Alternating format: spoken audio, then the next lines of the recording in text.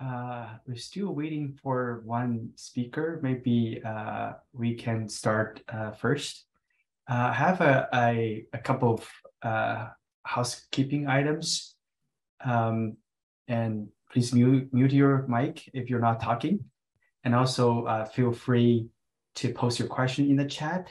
And my co-chair is monitoring the chat. And also, we have a collaborative notes. The link is also in the chat. And please send your name, affiliation, and email so we can contact you later. So by saying that, I think welcome to the session. This is a interest group session on the certification of trustworthy repositories. Is a session I organized with two of my co-chairs. My name is Dawei Lin. I'm the Associate Director for Bioinformatics at National Institute of Allergy and Infectious Disease, NIH US. And I will pass on to my co-chairs to introduce themselves. First, maybe John, would you take up to introduce yourself? Yes, hello everybody. I'm Jonathan Petters. I'm also in the States. I work at Virginia Tech University Libraries and in data services, and been a co-chair with Dawei for 3 years now. Yeah, nice working with you. And Meredith is another co-chair, and she is very likely on site. On site, yes. Hello, everybody. Good morning. Thank you for joining us. My name is Meredith Goins. I'm the Executive Director of World Data System. I am based out of the University of Tennessee Innovation Institute. I do want to say that WDS is very proud to be a part of this session, mostly because our members are required to be CoreTrustSeal certified. So this is very important to our membership, and I'm glad to be here today with my co-hosts. Thank you. Yeah, thanks, Meredith. And I assume some people may not be familiar with this interest group, and I will just have a little bit introduction. So this interesting group is talking about all the issues related to the trustworthy data repository certification. And as a matter of fact, the CoreTrustSeal is an output of this interest group, and is combine the certification standard from data seal approval and also the World Data System certification system, and combined into one about like more than 3 years ago, and that's the one of the accomplishment at the RDA. And another accomplishment is the trust principles is also generated from this interest group, and that is for the people who are the repository are not that are ready to be certified, but they still want to follow the best practices of repository operations, and that's the principles for those people. So since we don't have, still don't have Jonathan Crabtree supposed to talk about the certification standard CoreTrustSeal. There is some requirements updates, and maybe we just start with the trust principles. And John and Meredith, what do you think? I agree. Okay, so maybe let me share my screen. Okay. Let's see.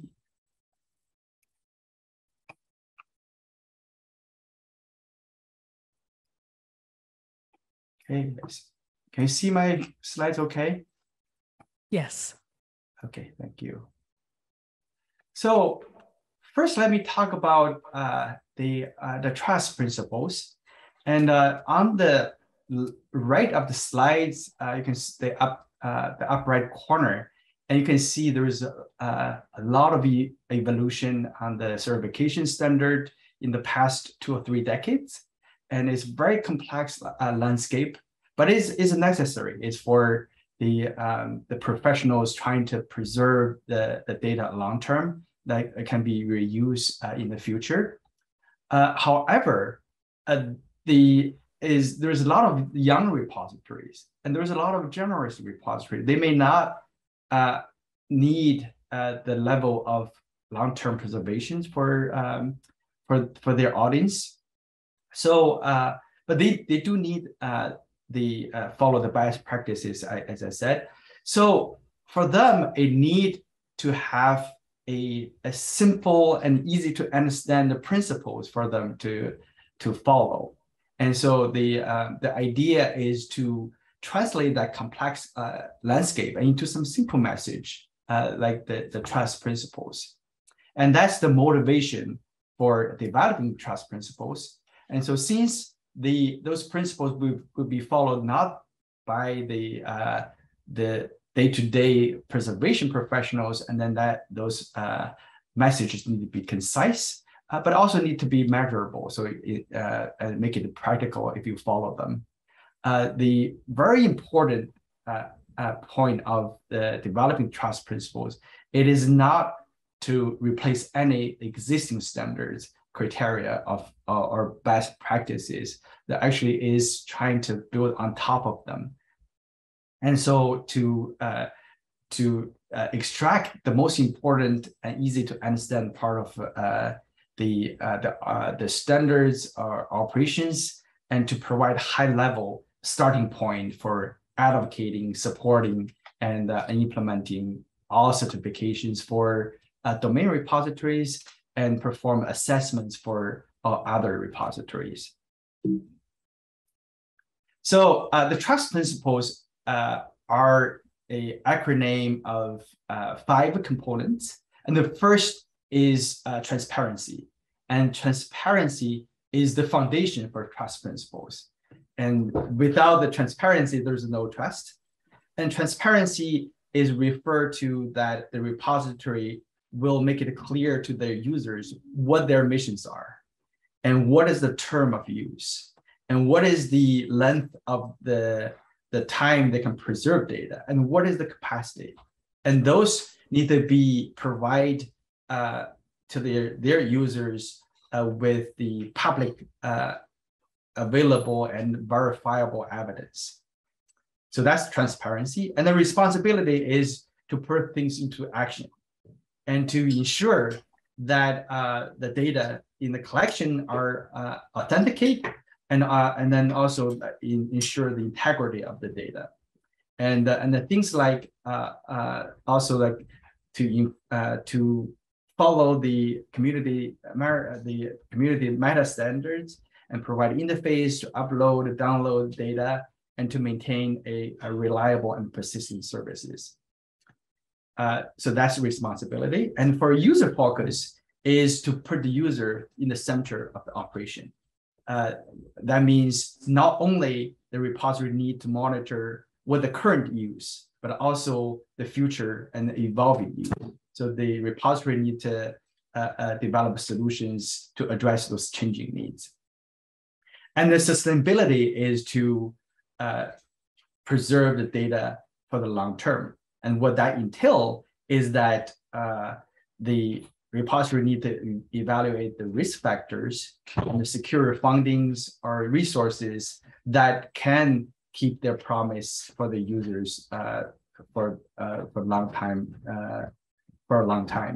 And then technology is to provide infrastructure and capability to support secure, persistent, and reliable services. So that's trust principles. And then the trust principles has been published in Scientific Data about 2 years ago. And as I said, the trust principles is not a new thing, is trying to summarize the existing knowledge and experiences in the simple terms. So there is a large body of literatures to address each of the components, like why the transparency is important, and why responsibility is important, and how users' trust is associated with the trust of the archive, and then the sustainability has been interest and seriously studied by a lot of funding agencies and professional societies, and the technology is very obvious that in the digital world you need cybersecurity, you need enough capacity to support the operation, and since the trust principles is built on top of the community effort, and when the trust principle was released, is very quickly adopted by the community. And so far, there was a 42 worldwide organizations has adopted trust principles. And the paper in the scientific data is continued to be one of the main manuals that the people learn about trust principles. And there is 23,000 views since it's published. And I think the last like 6 months ago is probably 19,000. So the things increased really quickly. And for citations, now it's past 100 citations. And the last plenary, we have about like 60 citations. So so trust principles has been trying to deliver the message, and it seems very received by the community. So while the trust principle is widely accepted now, but it doesn't mean it help achieve the goal, which is to build a robust, trustworthy data repository ecosystem. And there's a lot of challenges ahead. And for example, that there is a certification exists, which is good thing, but it's mainly for the domain-specific repositories. And there's a lot of other repository type out there as they need also grown up and serve their designated communities.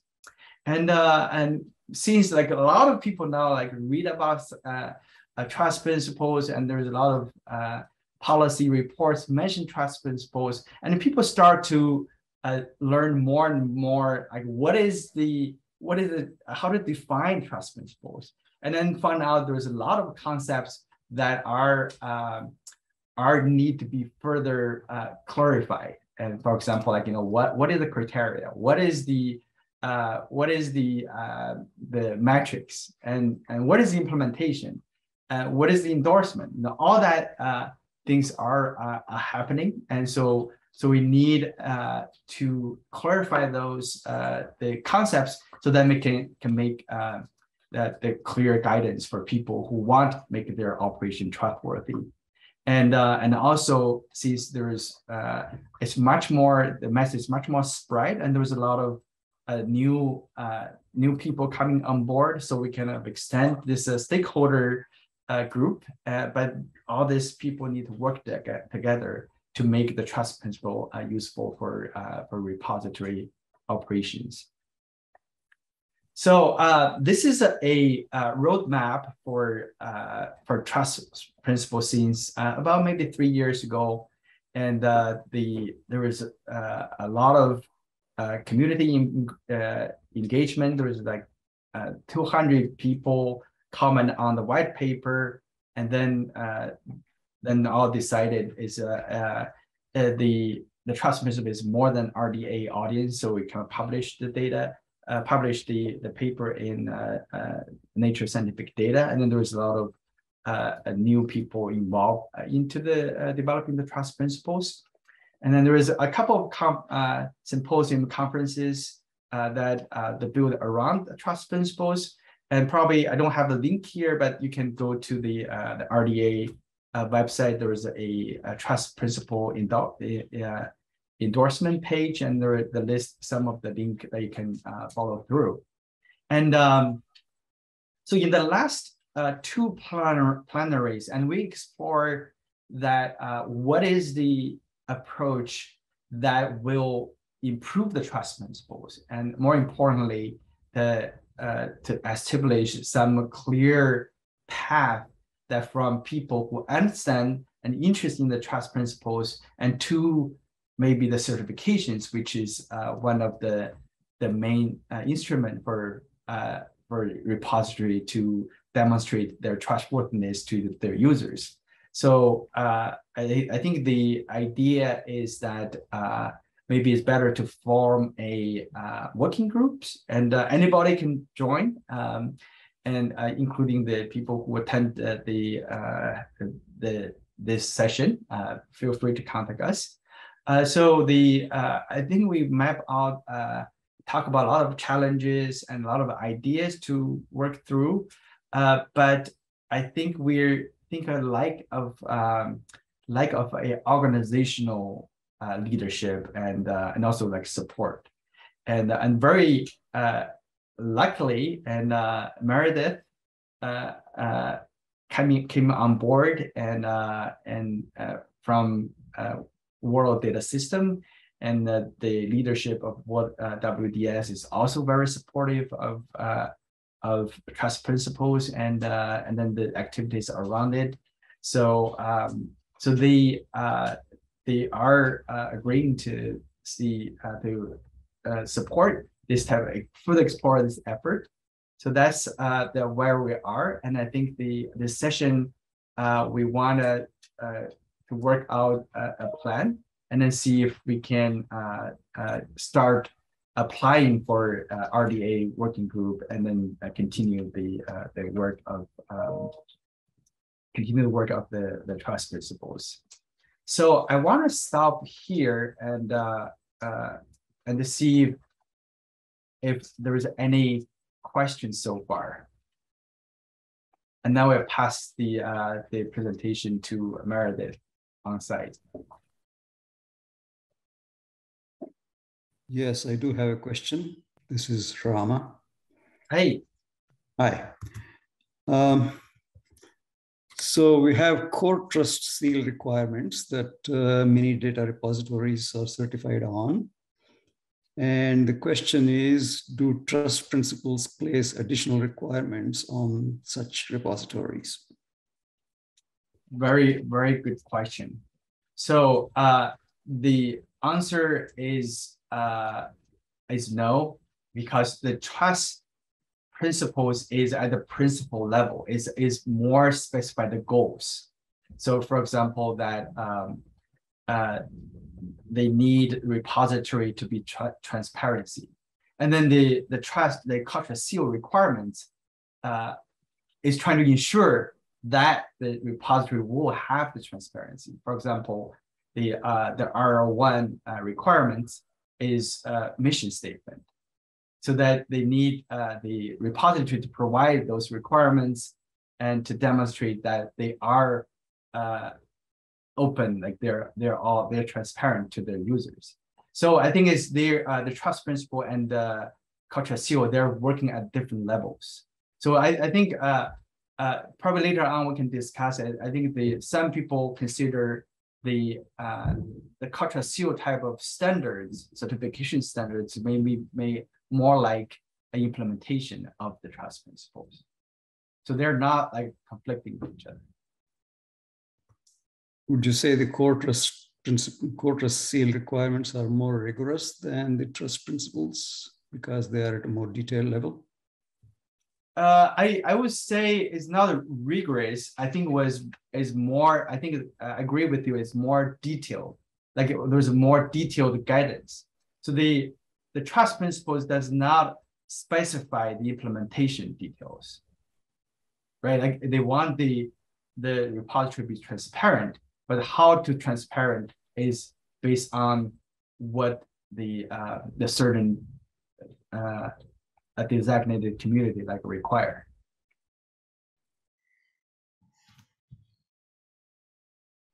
Okay, thanks. There are no current questions in the room. It looks like we have another online. Hi, Francois. Yes, hello. It's a question or a comment around the same lines, similar lines to the previous one.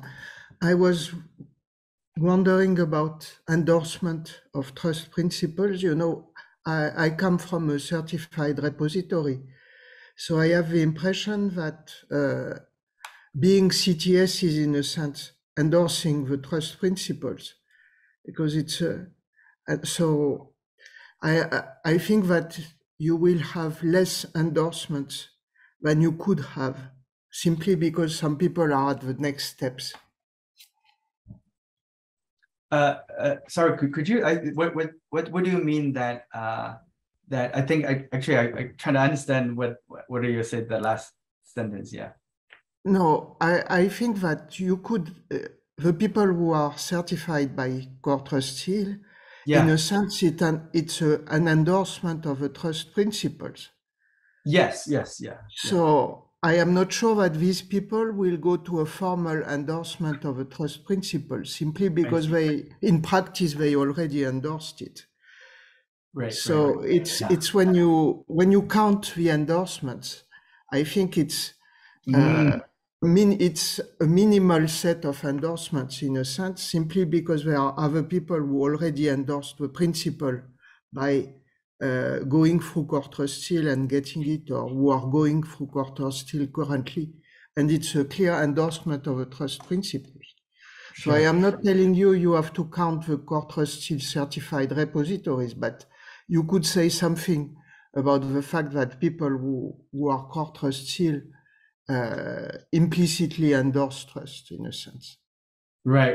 Yeah. It's a great point. And I think it is true that if you satisfy the CoreTrustSeal requirement, it got certified, and definitely I think that it's already followed the trust principles. I think in that sense, there is a large number of certified repository that will I can consider they follow the trust principles, and I would say that the endorsement is more like a intent, and I think I think it still need if you want to, it's really kind of a matter of demonstrate what level of trustworthiness that the people want to have for the repositories, and so the certification is I would say a little bit more advanced than the people just endorse the trust principles. Thanks for the comments. Okay, any other comments or questions? Do we have any questions in the room today? Yeah. None at this time. Okay. We do have a comment in the chat. John, you have something to say? I do, but we can note the comment first, saying that ARDC, the Australian Research Data Commons, has not provided a formal endorsement. Facilitate a community of practice for repositories seeking CoreTrustSeal certification. Yeah, so making this connection between the principles, the trust principles, and CoreTrustSeal certification, which is what Francoise was also talking about.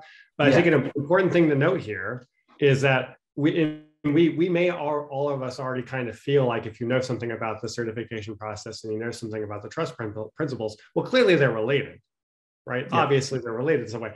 But these two bodies, the CoreTrustSeal folks, have not said the trust. We work under the trust principles. These things have not officially been done, although we may feel like there's a clear connection.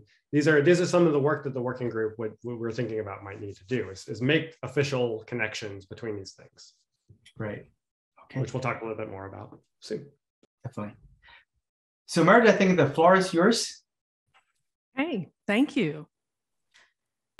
See if I can get my presentation up here. Here we go. Full screen for me, please. Thank you. Thank you, everybody, online and in person. I see many of our members. And first of all, thank you from the World Data System for continuing to support certification, CoreTrustSeal, and the betterment of all data repositories. So I am an optimist. I start with calling this the Trust Working Group. We are currently an interest group, but I'm an optimist that will go towards a working group, and we'll discuss that in just a minute. So who are we? So many of you know, as members, the World Data System mission, we're really about quality assured scientific data and data services, products and information, and trusted scientific data services. Trust is a part of our mission. That's lowercase t, but as we just discussed, we see some of these overlaps. So support for certifications. We know that peer review is the gold standard. We all know what peer review is. We know that peer review is required. This is a plug. Please remember that as part of being a WDS member, we ask that you serve as a peer reviewer for other data repositories. Please feel free to reach out to the office, myself, my colleagues, or even CoreTrustSeal directly to make sure that you serve in that capacity. Remember, it takes all of us together to make certification happen. That being said, repositories, and I could say this, or I should have the author say this, we have to earn the trust of the community, and we bring that together through us serving each other, reviewing each other, and supporting each other and learning from one another. So consider that as part of your task in life as a scholar, scientist, engineer, student. So as you know, there's much international coordination through all of this together. It takes all of us to come, but the leadership and logistical support is what WDS would like to offer if we go into a working group session. I would be honored and happy to serve as one of the co-chairs, be happy to support the organization of the calls and meetings, maintain group web pages, maintain the RDA presence, and lead the development and submission of the case statement, including the value proposition, all of that fun stuff that is required. There's a great process that we follow through RDA. I believe John will go much further into detail than I am. And also supporting regular communication. We know how important it is to know where we're at, what we're doing, and to meet our missions and goals, we have to communicate regularly, and we've got to stay focused. And this is something that WDS would be honored to support as we go forward, if and when we go forward. So this is the actual case statement review process from the RDA website. Many of you are already familiar with this. John, again, will touch on this a little bit further. But again, we develop this, we submit the case statement and all of the different documentation required. It has a community review, which means we give feedback. Hey, look, it's peer review again. And then we have revisions, that cycle of revision that we're all familiar with. Go out to the tab review, another possible revision, again, more peer review, and then the council review, see the cycle here, and then group endorsement. That is the ultimate goal if we decide to go to a working group. And if you are interested in being a working group member or supporting part of this, in addition, I always welcome you to contact me, but most important, John has been very thorough in adding in a link. Please add your name, add your contact information. We want to engage you in the best way possible, and we're certainly interested in your support. So that's it from my side. If there's any, I have a question on the floor for WDS, and I don't know where my floating mic is to be able to, okay. Link. I'm sorry, pardon me? Oh, the link, if you look, oh, I'm sorry, it's in the chat.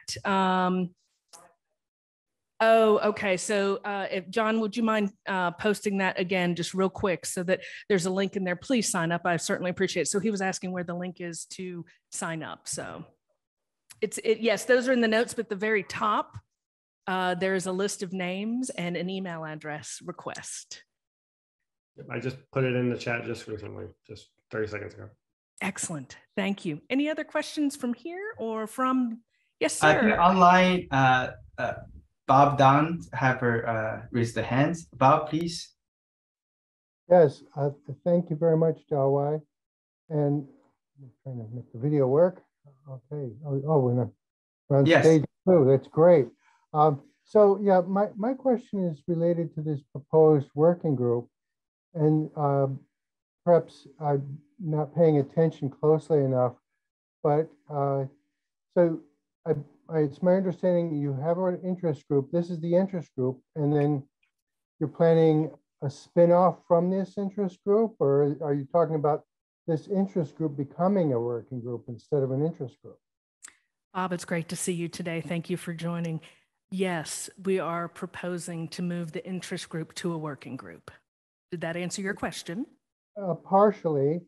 Then my question would be, my follow-up question would be, what interest group would the working group be under?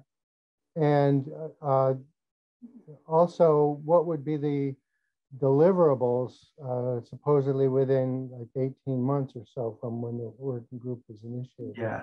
No, I think I would say, Meredith, maybe I think there is some terminology definition. I think since the working group is more like a short term and there is a target goal, and I was thinking that probably there will be people who are interested in developing more for trust principles and the relationship with the different stakeholders, and then that can be a working group.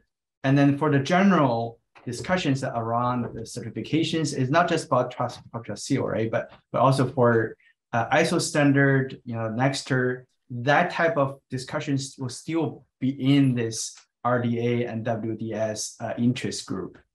So I think that's kind of one comment, and the other comments, Bob, I think we probably would discuss more about what is the potential tangible goals that I think that's what really we want to hear from the people who participate in this interest group. And we have, I think you participate like the in the informal working group. I think we probably want to expand what has been discussed there to define the goals for the working group. I see. So you're saying that the interest group would remain and not turn into a working group. It would spin off a separate working group. Yeah. And I think that the interest groups, because they have been long existing, right? It's not, it's not like there's a time limit, but the working group has one. So I think we're probably like the in terms of working group, that 18-month, we kind of do something that focus. I see. Oh, okay. Well, thank you. We have a question. Please go ahead. Yes, I was just going to say what has already been said, which is that I think we need to keep an interest group in the RDA as a meeting point for all the discussions about certification and trustworthiness. So I think this has been answered already. As a goal for the working group, it's completely true that there is a need to get deliverables in the end of the working group after 18 months. So in practice, I have the impression that you would like to build the working group around something like defining best practices for implementation of trust principles or something like that, which is also support how to help people to go to certification in a second step, something like that, or am I wrong? Yeah, no, I think actually that's is something we want to talk about. So maybe that's a good segue to I think to. I have a question here on the floor. Oh, sure. Go ahead. Sorry, this is Henk again. From this time, my hat is on from the Fraunhofer Institute for Secure Information Technology, speaking somehow as heads-on as a chair in the IETF and the Trusted Computed Group. So trusted computing has already I heard two terms today. One of them was trust, and then trustworthy. So one is the decision, one is the characteristic. And so what I'm heavily involved in is doing that for supply chain integrity, transparency, and trust. We deliberately did not say trustworthy for that. So and we also were talking a lot of endorsements, which is one way to enable trust decisions. Then can be the technical side for trust decision, that is proving trustworthy characteristics of the underlying repository with evidence that is generated in a trustworthy manner And that has nothing to do with trust decision in the first place. It's also not an endorsement. But when you want to do trustworthy repositories like a TDRs, I think, I skimmed the document real fast. So that is something that can be augmented, I would say, with technical solutions that are available today, actually. And I think that that this work could benefit from those. And I think the work we are doing in the IETF and the TCG would really benefit from the fair and interoperable aspect, because not everything that is trustworthy must be interoperable, unfortunately. So we are really focusing right now on an ongoing work. We're actually having a BOF, multiple BOFs about that at the moment. And so I think the interoperability requirement from your trust document, I think is highlighting how important it is not just to have the technical evidence and not also have the endorsements, that's then the certification, anything coming from the external, but also having the demand for reusability and interoperability here. And I think that is sometimes underestimated when you talk about trust only.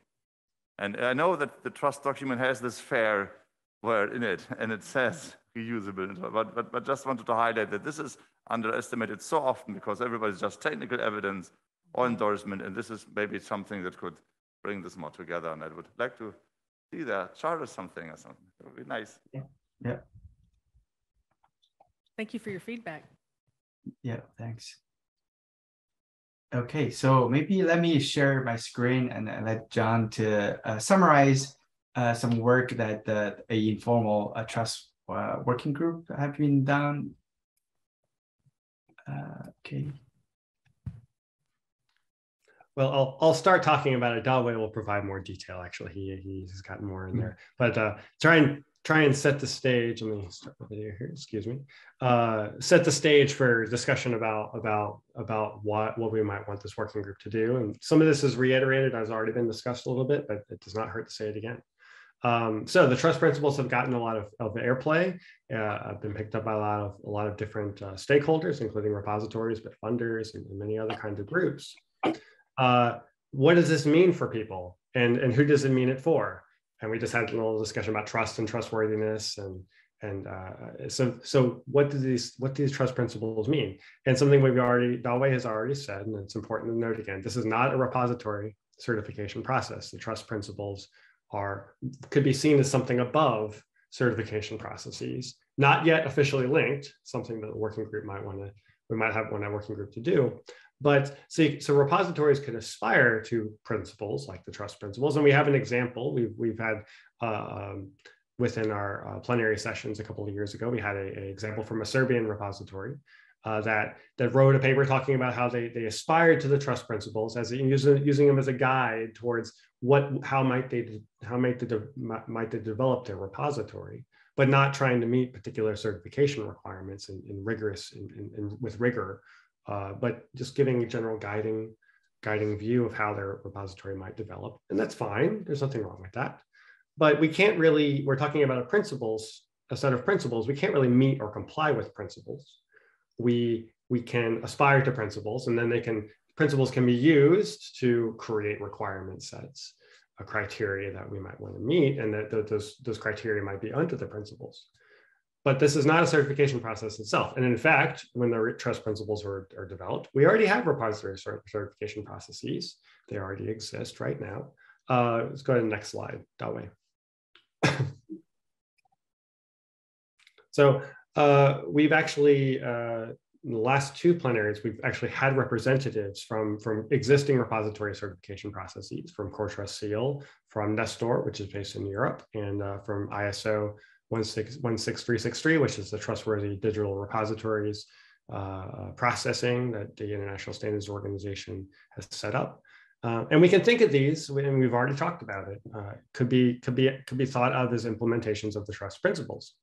And something we wanted to hear and have heard from representatives of these certification processes is what they think about these principles. They already exist, and now these principles come around, and how do they relate?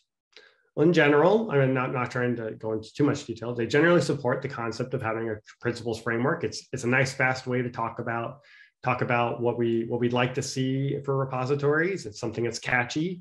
Like we have fair data, fair for digital objects, trust for containers for those objects, for repositories. That's very nice. But there was a lot of concern about misapplication of these principles. We've already seen and have some examples in the wild, people writing, this repository complies with the trust principles. And it's a set of principles. You can't comply with that. You can comply with certification criteria and meet requirements, but this is not necessarily a meaningful thing to say.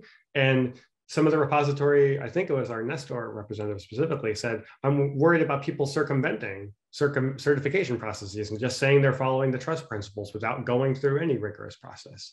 So there's a little worry about, are people going to misinterpret where these principles sit and how should they be seen and be applied? So next slide, Dawe. So one of the goals here, and Dawe will talk a little bit more about this, but one of the goals here is to try and reduce this potential for ambiguity confusion, as the trust principles have become very popular within the data world. Reduce ambiguity and confusion between the principles, the trust principles, and certification processes that already exist, metrics and criteria that go under those certification processes, and other principles frameworks. How do the trust principles relate to the FAIR principles? How do they relate to the CARE principles? We have nice principles around handling indigenous data. How are these related? And right now we have some ideas, but we don't have clarity. And so they're trying to clarify these definitions, clarify these relationships. And some of this work has been started in this informal working group that Dawe already mentioned, that we participated in, and it was led quite a bit by Wim Hugo and from Don's. I don't believe he's on the line here, but he had some capacity to really look into this and drafted out kind of a framework to start with. So we have a lead on this, but I think this is trying to give a purpose, a case statement, a reason for why we might want to do this. And of course, it's up for the people who join the working group and set it up and want to write the case statement, up for them to decide what the direction should be. But this is what we saw as currently a missing piece, that there's a connection, a more formal connection made between these things, between all these pieces. So I'll stop there, Dawe, and I'll let you carry on from there. Okay, yeah, thanks, John. I think it's a very good summary of the challenges that we're facing, but also the opportunities that we're going to use the trust principles to connect people and motivate people and inspire people to build a trustworthy repository ecosystem. So I wanted to highlight some other discussions that is mentioned and talk about in the previous plenaries. And this is from Mickey Lindlar and from Nestor. And then they talk about what they see from a standard body point of view, that what are their benefit that for trust principles. For example, they recognize it is a common framework that can unite all stakeholders, and pneumatic helps to help people talk about the importance of the repositories, especially for founders, right? I think why they want to invest in the repositories because the people need trustworthiness, and also that the 5 principles is easy for people to get on. I think John mentioned that was very critical points, is that is the trust principle is not designed to let people circumvent the certification, but I think is a starting point. So that's the kind of the good points of trust principles, but also the challenges is that the reason that different people have different interpretation, because it is a large goal, it's a high level goal. So you can have different type of interpretations. And also that there's the details missing. And I think as a in the earlier question asked about, what is the requirements? What is the trust principles? So the requirements are the detailed planning, and the trust is more like bring the attention to the value of the repositories. And if you want to realize those value, and you need the detailed steps, and that's what the hopefully like the some certification standard or the characteristics of the repository will do. And then the Mickey and colleagues also gave very specific recommendations, like in order for trust principles to have effective impact, and it's better to link with the standards, like existing standards. And that's, I think, the probably one of the things that working group will do to work with the existing standard bodies. And John mentioned about this conceptual framework initiated by Wim Hogwell, and on the slide you can see all these terms probably you heard, and they have overlap meanings. What is the criteria? What is the principles? And then so we need to give a clear definition so we can talk about the same thing. And then we can go from the aspiration goal as the motivations to the implementations that people can ensure that the trustworthy operation is happening. And then so these are some really thoughtful steps that is hard to go from a principles, which is mostly define motivations, to implementations. And so we need probably to have the baby steps established, and then use the trust principle as example. For example, the trust principle specify that the repository need the sustainability, and that's a goal. And then in terms of to realization of those goals, and then you can look for the R10 requirements in the CoreTrustSeal, which is probably John Crabtree will talk a little bit more later. And that description of the requirements is a little bit more explanation of what the sustainability means.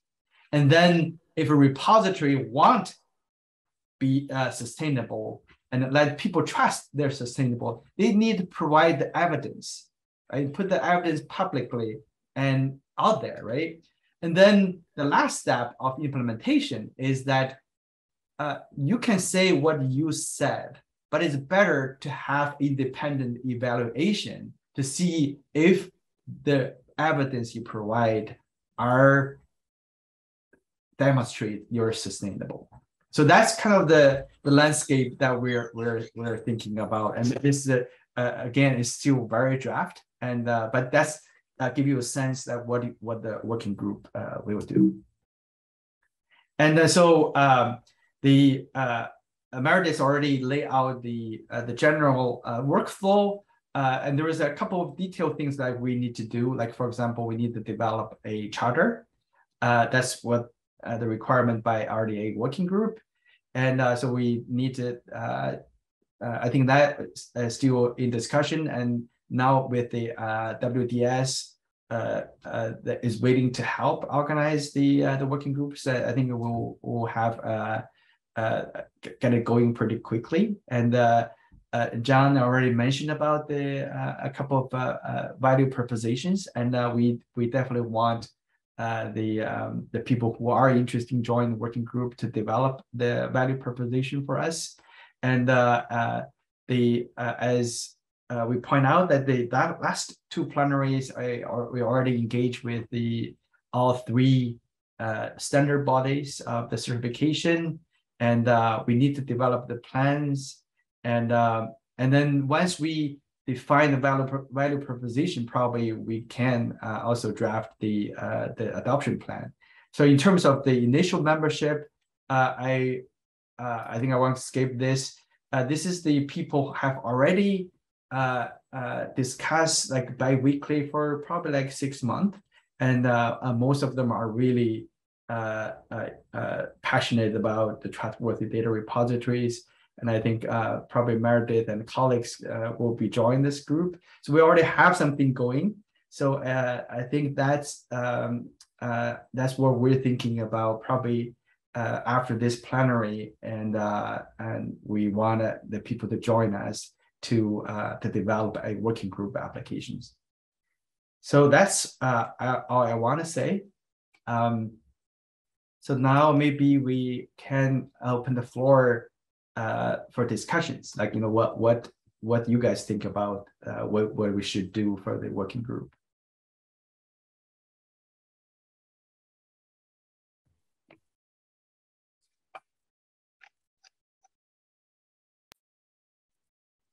Francois, please. Yes, just for someone to say something. I am really worried by the possible confusion introduced by the fact that there are the trust principles and that we are trying to push and help repositories to go to CoreTrustSeal, at least in our case in France. Mm-hmm. So I simply hope that the working group will not introduce more confusion in a sense. Sure. So sure. I think you have to be very careful with that, because there is it can become worse in a sense if there is still another layer in the system. So I suppose you are very aware of that, but I would like to insist on the fact that it's not to introduce still another layer in a system which is not very understandable by people in general. Definitely. I think at that point we should emphasize again and again. Also, Francois, we welcome you to join our working group. I think that's important that we have different perspectives. But thanks for the comments. Yes, if there is a working group, I will certainly be a member of a working group. I am not sure I can commit to create a working group and be and run it, let's say, but I can certainly be a member and express my concerns. Great. Consider potential deliverables that would aid in clarifying and identifying the differences between the principle and the CoreTrustSeal. That might be one way that we could help share the differences and the commonalities at the same time. Sounds great. Rama? Well, I think I just heard the answer to what I was, not the answer. I heard the same comment I was going to make. But anyway, I think one of the first things that the working group has to do is provide a mapping between the principles and the requirements, whether it is CoreTrustSeal requirements or whether it is meeting FAIR principles versus trust principles. So all these connections and mappings will need to be done, and that needs to be quite clear to the people. Yeah, that's a great suggestion. I wish Wim Hogo will be here because he is working on it for the mapping, and unfortunately it's 2 o'clock in the morning in Europe. So, but I think that's a great suggestion. I think that is kind of write it down. That's something we need to do. And again, Rama, you're also welcome to join our group. I work very few hours these days. I'm close to almost full retirement. So we'll have to see what all I can get involved in. I see a lot of interesting things are going on, both in the NASA working groups that I'm involved in, as well as the ESIP area and the RDA. So I just need to be selective about what I want to get involved in. I'll certainly follow with interest what's happening here, but I don't know if I will join or not. Yeah. Okay. So I think maybe one last comment. I want to give some time to John Crabtree, and who is able to join us. and to talk about the CoreTrustSeal requirement update. So any quick comments? Any comments in the room? None here. No, okay, it's great discussions. John, how do you want to present your slides? Yeah, sorry for being late here. I can share my screen. I have my slides here if that would be okay. Sure. Are you able to share your screen? We'll see. We'll give it a shot here. Let's see.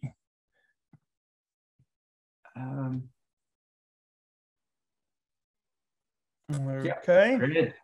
Okay. All right. Let me put this in slideshow mode here. See if, okay. Can everybody see the introduction slide there? Yes. All right.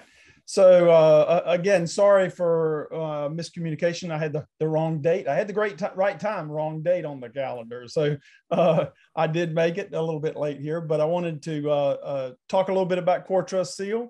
Again, my name is Jonathan Crabtree. I'm actually affiliated with the University of North Carolina, the Odom Institute. We manage an archive there at the University of North Carolina. It's a large social science research repository. I'm actually representing CoreTrustSeal here. I am the current chair of the board there and help work with a great number of volunteers and a fabulous community. We'll talk a little more later about that. So why certification? So going after everyone else's talk, this seems obvious now.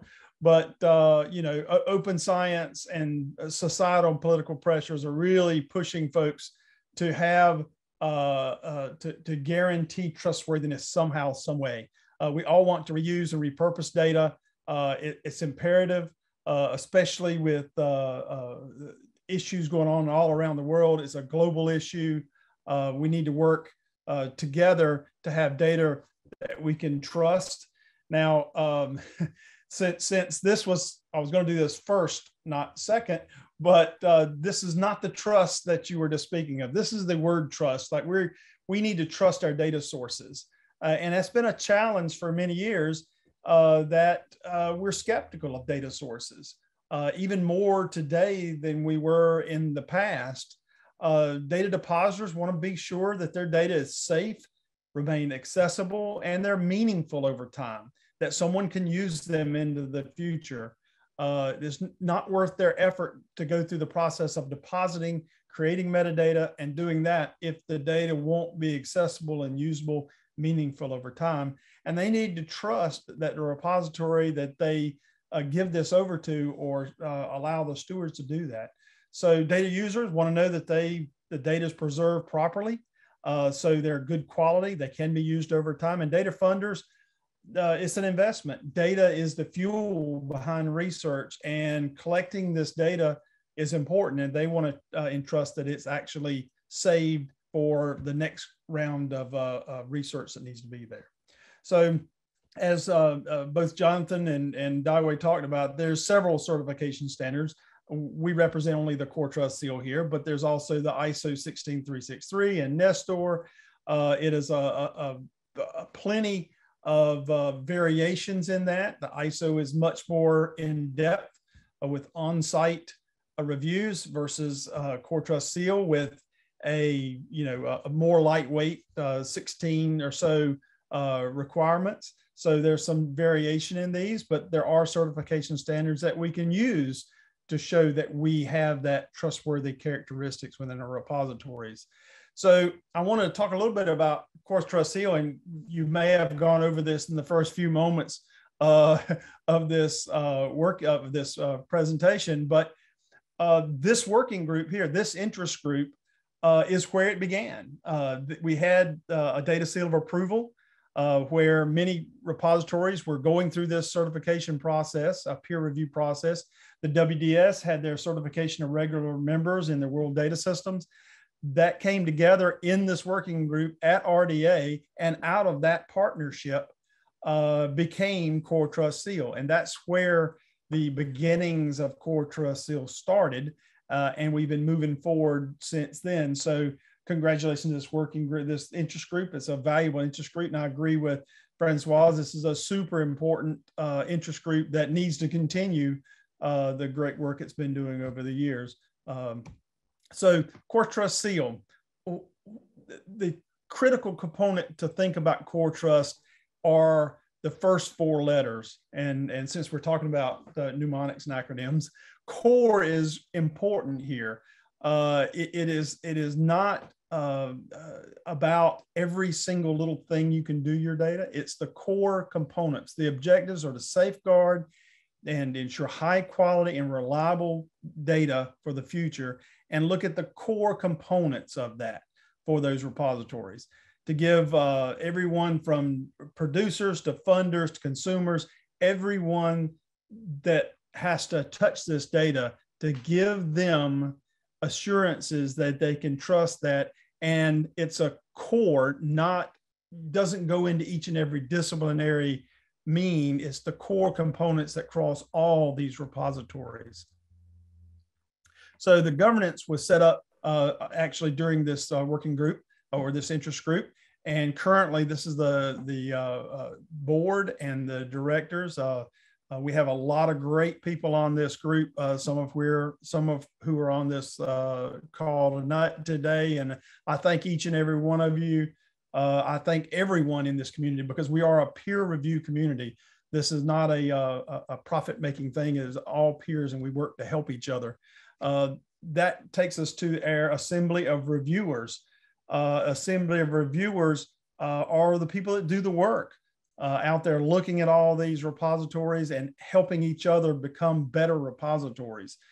These are anonymous, but they are peers. They are people that have had certified repositories previously, and they review those repositories based upon their experiences and their knowledge of certifying their own repository. And they work together as a team with the CoreTrustSeal board to approve all of these.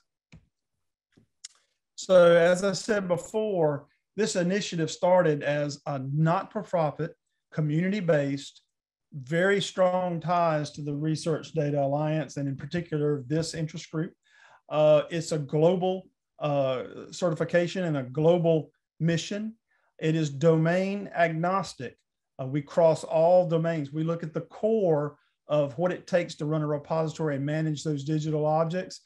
We don't get into the science. We don't get into talking about how each individual domain does their own science. We look to the repository to have the expertise to know their designated community and to have the expertise to deal with their own community. So we look at that, but we look at it on a repository by repository basis. So it's a multi-step process to get certified. There are, as I said before, there's 16 requirements.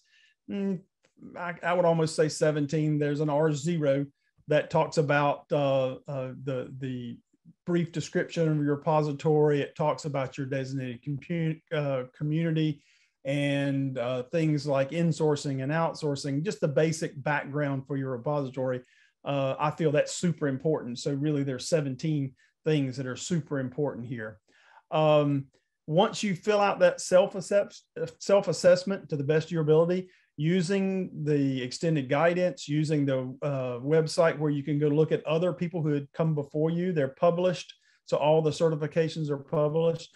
Once you fill those things out as a repository, you submit those, and it's peer reviewed by 2 independent experts. And these independent reviews have to be both satisfied.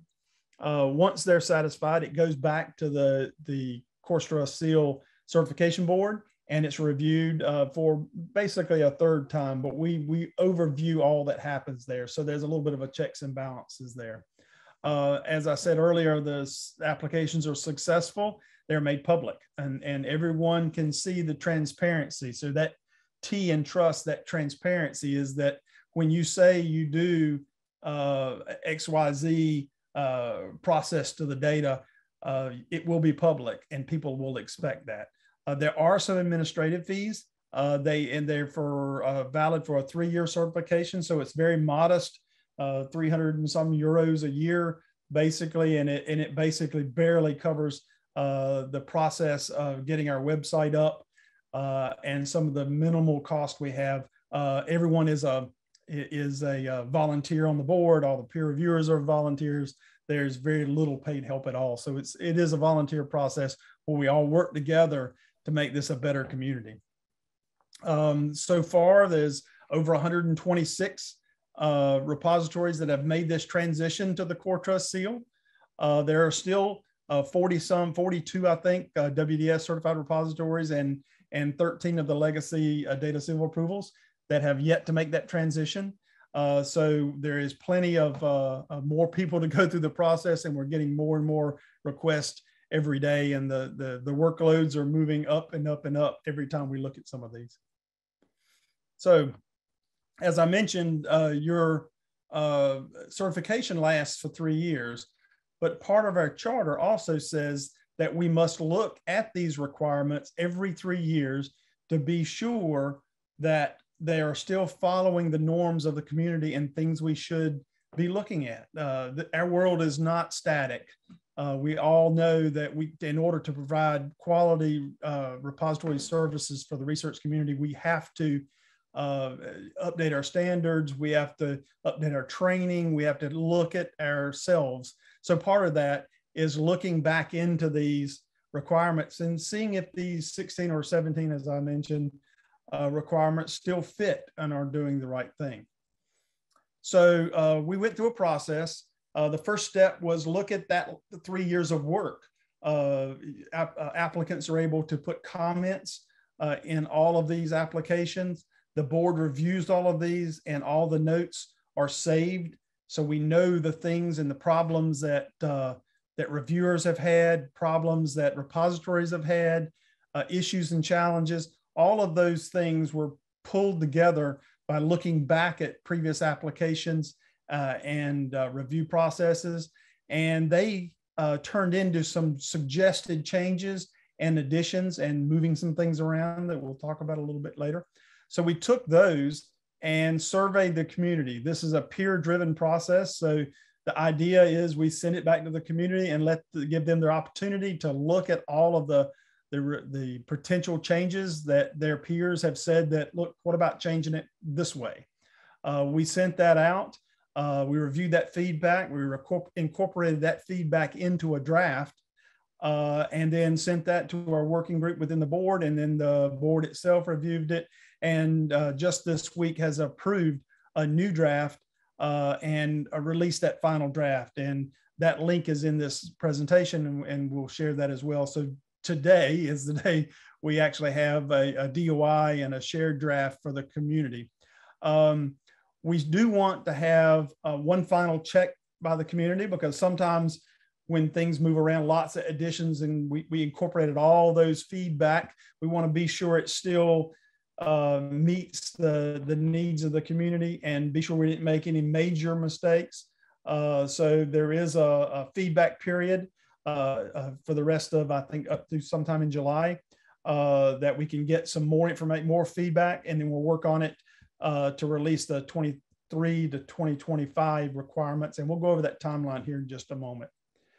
So we surveyed quite a number of people. We sent it out to all of our constituents, everyone in this community, and around 145, 150 respondents responded. What was interesting is many were CoreTrustSeal repositories, but there was quite a few that were not. And we asked that question that, are you going to apply? And some said they're not in scope.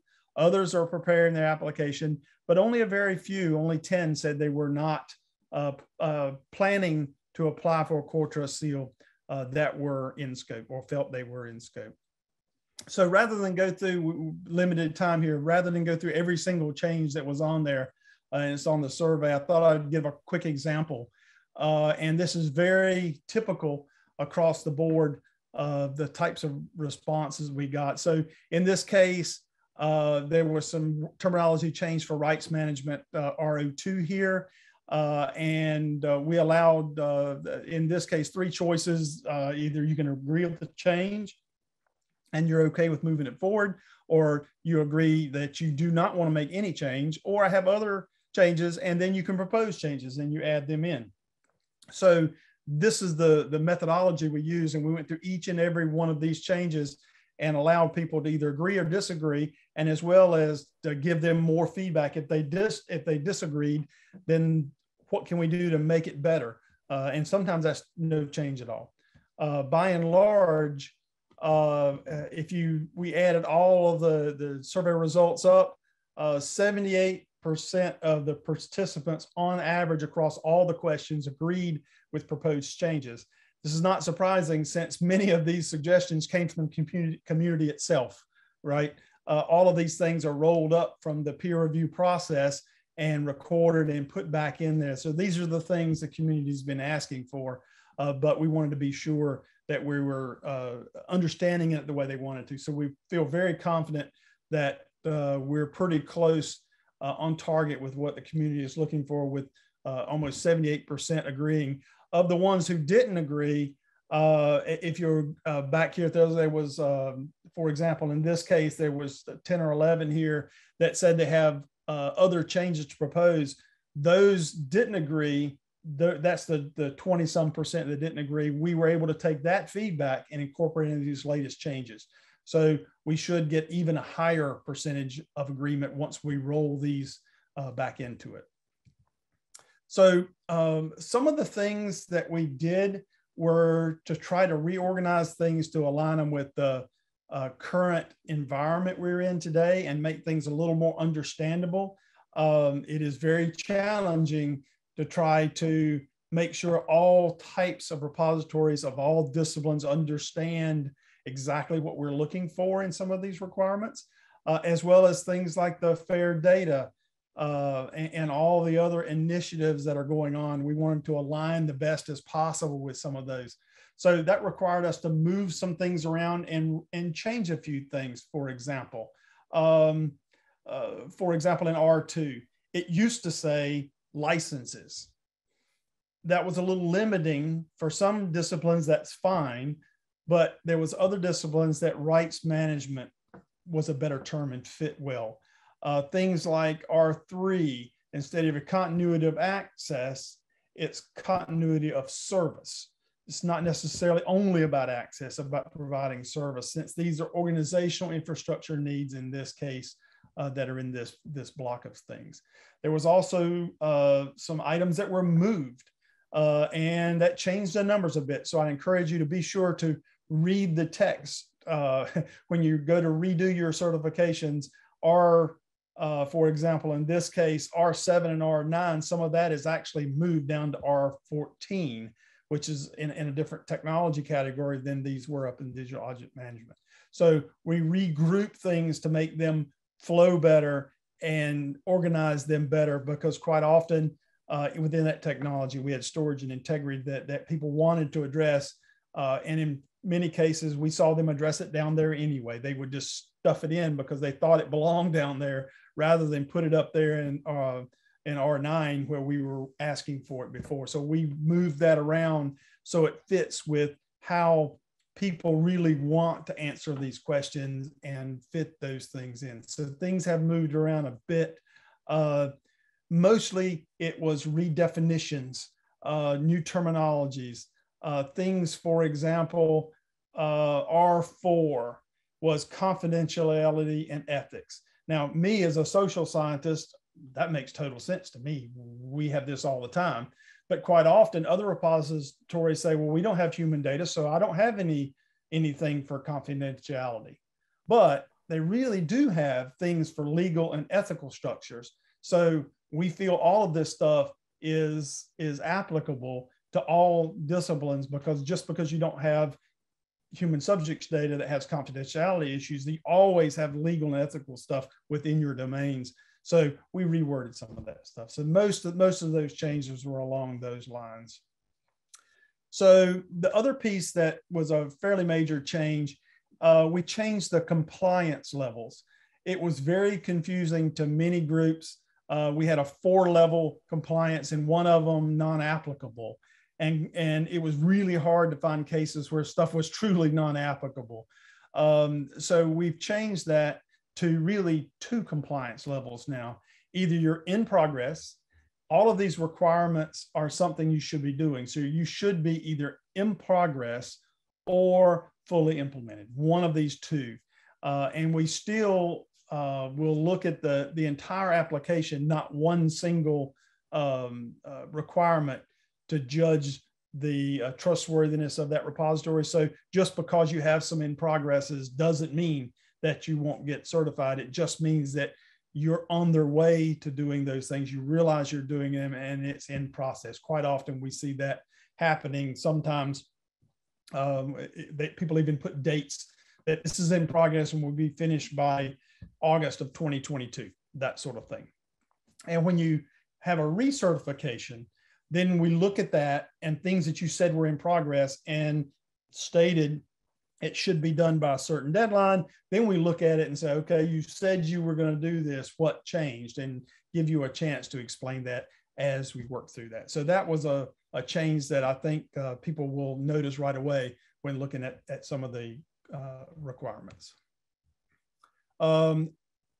There is a linked in the end of this presentation, as well as up in the middle of this presentation is a link not only to the actual requirements, but also a set of change logs. And for because of time here, I won't do them all, but here's a good example of how these change logs are public for you to look at so you can see what the requirements used to be and what they are now and how those have changed. For example, here's for R3 and R4, where, as I mentioned earlier, it used to be confidentiality and ethics, and now it's legal and ethical. And there's some, not only the actual changes are there, but also some ideals on why we were doing this, why the community told us that. This change highlights that many data protection measures are legal or legally required and ethically governed. So if you'll look at some of these, you'll be able to determine not only the change, but why people in the community felt that it was important to make that change. And it'll help us kind of track and be transparent with all of these changes as we go along. So we'll talk about the timeline, next steps. So over July and August, we're going to be finalizing all of this, getting the actual final release. We're going to target about mid-September, I believe, for release. And since we are a volunteer community of peers, sometimes things happen and things get behind. So we're going to do our best to stick to our deadlines. We're going to try to present at IPRES these requirements, the final release of these requirements, in order to make the transition sometime in October, maybe late October.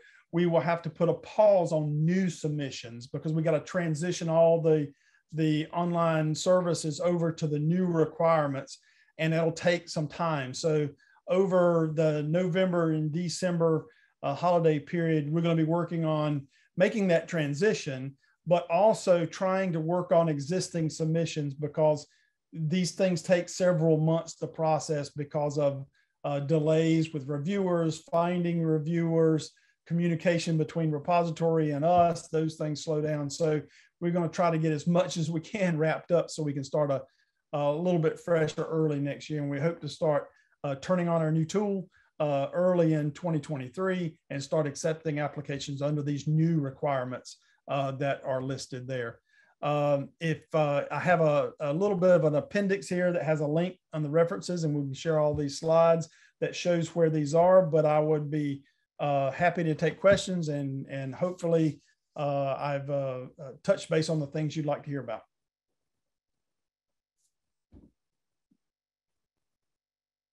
Thanks, John, for the great overview of the changes. And I saw Bob raised the hands up. Yes, I thank you very much, and Dawai, and that was a great presentation you gave, John. And my question is, looking at your timeline, in fact, I'm wondering, you're rolling out the new requirements, and where does that leave the assembly of reviewers? In other words, the last training that was for the assembly of reviewers, I think Yes. I was contributing to that myself. That was probably over a year ago, and that was with the current requirements, and that made sense at the time. However, given that we would want all the reviewers to be consistent with each other and consistent with the new requirements, I'm wondering if you're planning any training for the assembly of reviewers that's associated with the timeline of the new rollout. Thanks. Yeah, absolutely, Bob. You're exactly right. I should have put those in here, and I think we actually have planned the working group, put those in some ideas on when to work on those things. I'm pretty certain that what we're going to do is in October, November, and December, try to get all of that stuff ready. So either before the holiday break or shortly after the holiday break, we can start doing a training, because all the training documentation that's on our website has to be updated, because all these things, especially with things that move numbers and move names. So yeah, we've got a lot of training to do, and we definitely want to work with the assembly of reviewers so they understand all these changes. We're going to do probably one or maybe even two more of these kind of overviews, but then we're going to have a more detailed, exactly what is changed and why. And it would be to a very targeted audience, primarily for that assembly of reviewers. Oh, great. Thanks, John. That's good to know. Mm-hmm. Meredith, I'm just wondering if there is the question from live audience. If not, I can pass on the question to Francois. I do not see any at this time. Anybody? Okay, we can go forward. Okay, go ahead, Francois. You're muted. Okay, it should be better now. So I just want to say something about the clarification of evaluation, self-evaluation levels. In France, we are using CoreTrustSeal criteria a lot to try to push people to improve their practices, and to have these progressive levels was a help for that, because you could push people to say, you begin here, and then when you come back, you have the next step, and so on. And I have a feeling that this disappears. So I completely understand that it's much clearer for the evaluation process of CTS, because the first levels were not relevant for CTS itself, they were relevant for the proposers. But I have a slight regret that we cannot use that anymore to help people to visualize their own progress before they get certified. Yeah, that's actually a great point. And one thing I should have mentioned is that some of these things that are getting more fine in the actual requirements, we can expand on those in the extended guidance. We rely extensively on that extended guidance. And I think you're exactly right. That's something we probably should add in the extended guidance to talk about, not just say you're either in progress or complete, that we mean there are various levels of in progress, while as far as the tool itself to do the evaluation, it's more binary. But for the repository, they should think about it as that, because we always want to get better. So I would encourage, maybe we look at that extended guidance and maybe elaborate on that. And we may touch base with you and see what you're doing in your community. Maybe we need to put that in the extended guidance. What we are doing in particular is to provide a tool to visualize the progress, to visualize the levels. So this will disappear basically, because it was a way, it was especially important for the people who were beginning to see they started from a low level and progressing, and this disappears in the new context. So Right. it's a bit too bad.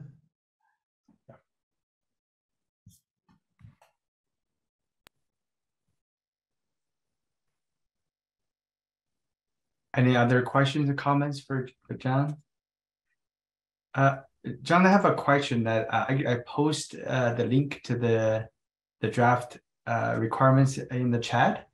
And so how people going to provide feedback for the draft? So there was a link there as well. There's a survey for feedback on that. There was a link there, and I'm not sharing my screen now, but in that presentation, there was also, I can put it in the chat. Let's see. I'll stick it in the chat.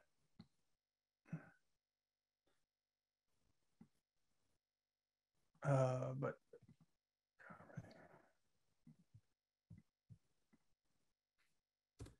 and of course it's, oh, the link didn't show there.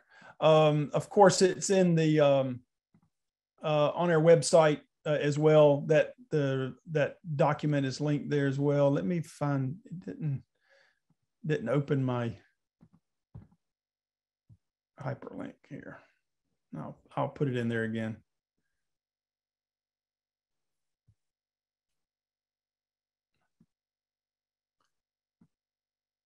It's not very pretty, but here's the actual link.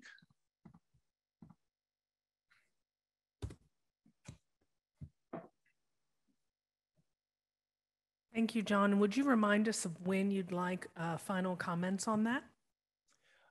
We initially said July 15th. We may extend that to the end of the month because we're running a little bit behind now. So I would say, but somewhere between July 15th and July 30th would be ideal. Excellent. Thank you. Any questions in the room? Okay. Anything else online?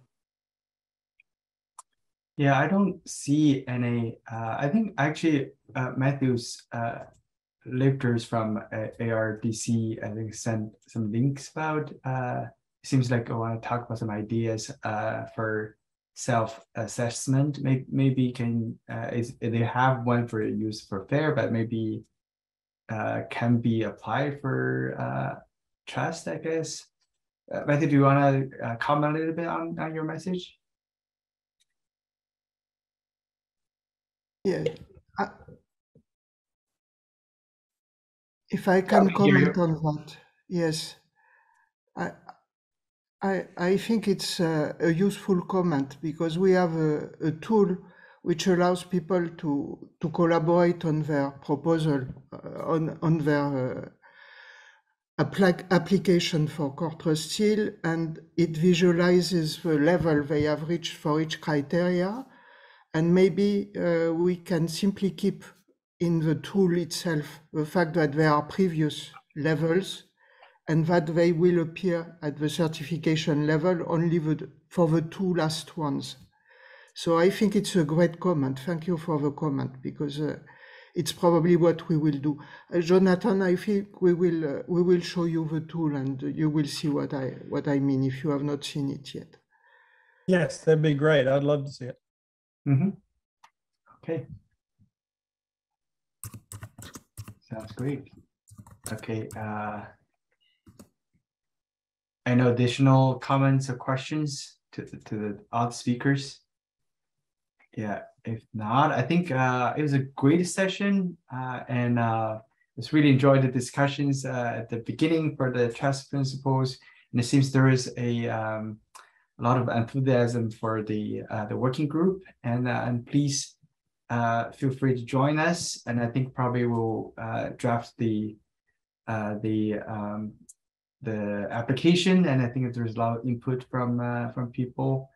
And also thanks, John, for update the requirements for CoreTrustSeal. That's a major development for the standard, and looking forward to see the more development for the different standards, and then probably if not soon, then see you in the next plenary, and enjoy the rest of the RDA plenary and the International Data Week.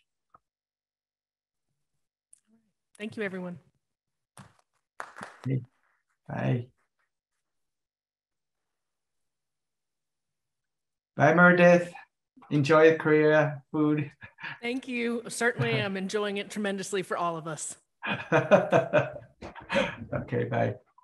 Bye, John. Hi, y'all. Mhm.